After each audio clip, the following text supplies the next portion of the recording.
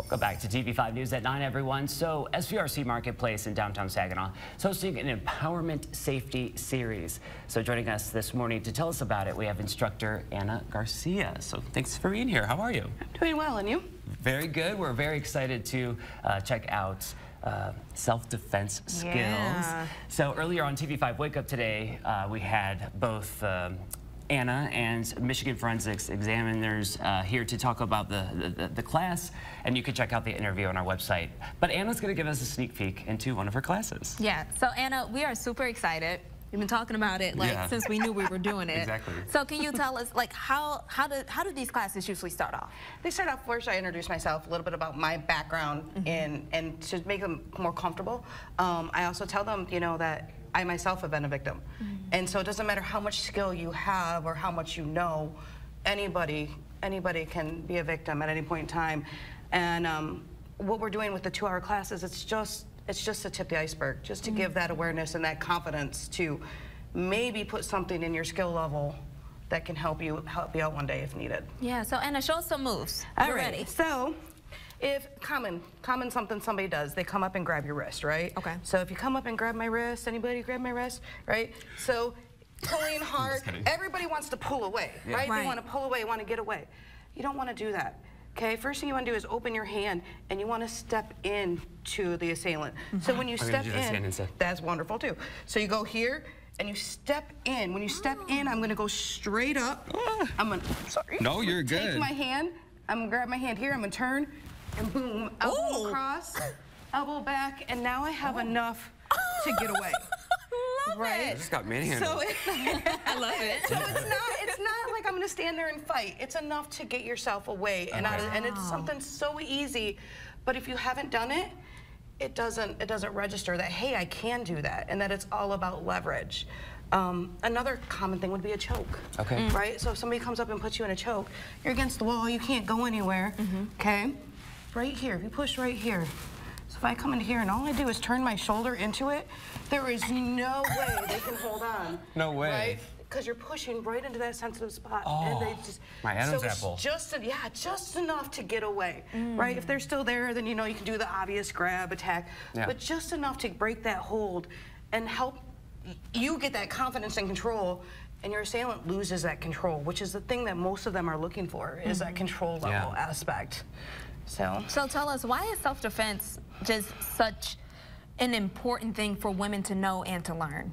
Oh gosh, that could take all day to explain, but mainly self-preservation, awareness, to not have to walk on the street and be afraid. Yeah. You can walk down the street, you can walk out of the grocery store, you could walk out of school at nighttime, anywhere, and you have a little bit more confidence and a little bit more safety, because unfortunately, like Lindsay said earlier, 9 out of 10 women or 9 out of 10 assault victims are women, right?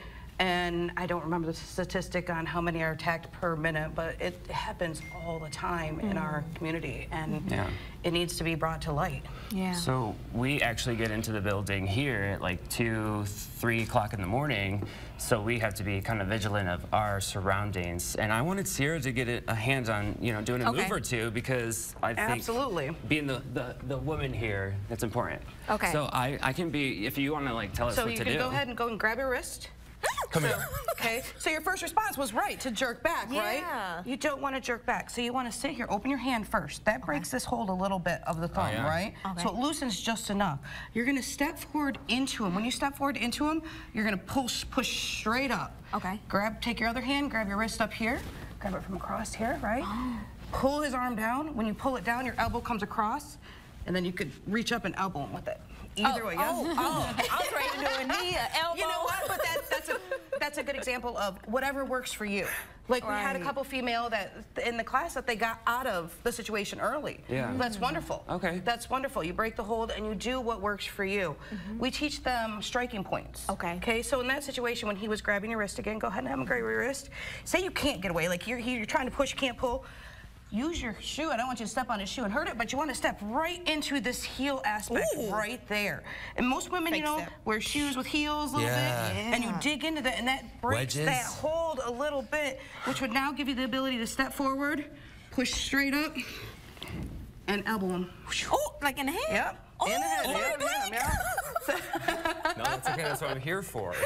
So, and then, you know, again, common for females for a choke. So, you know, somebody comes up and chokes you, so go ahead and choke her. You panic, right? You panic, you panic. Your back's against the wall, you can't do anything. Take this hand up. Use your nails and dig right. Don't actually hurt them.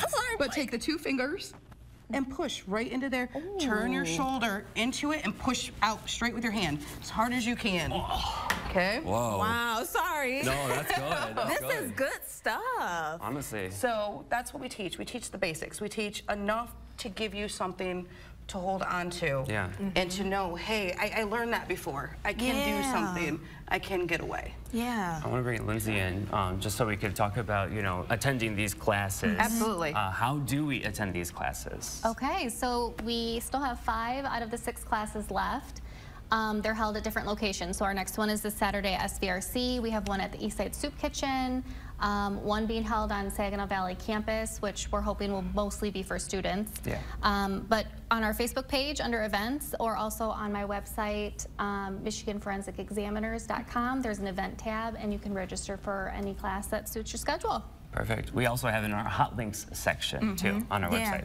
And you know what, just doing this hands-on, it's really easy, and I can only imagine how much you'll learn in a 2-hour class. 2 hours, I just learned that in 30 seconds. Literally. Yeah, and it's just things that are simple and you don't even think about. Like instinctually you would pull away, but if you just, the one thing you take away from that class is instead to push forward instead of pull away, that could save your life. That could save your life. Yeah.